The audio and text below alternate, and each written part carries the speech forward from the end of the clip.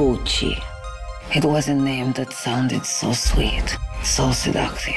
Come, meet the family. The Guccis were one of the famous dynasties in Italy. The entire family was in this toxic war over who was going to claim the throne.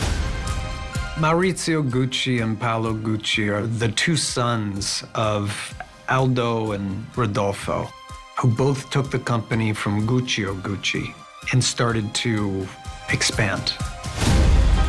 Gucci is what I say it is. As long as we are 50-50, that's how it stays. I would describe them as not a happy family. Gucci is not exciting, and everybody knows it. At least it's my name, sweetie. Our name, sweetie. When Patrizia came into the family, things started to change. At that point, everybody in the Gucci family becomes seduced by power and pride. Gucci is my name too. Some of the characters are so far on the other side of the law, it's crazy. It's time to take out the trash. Ultimately, you have one side of the family that wins.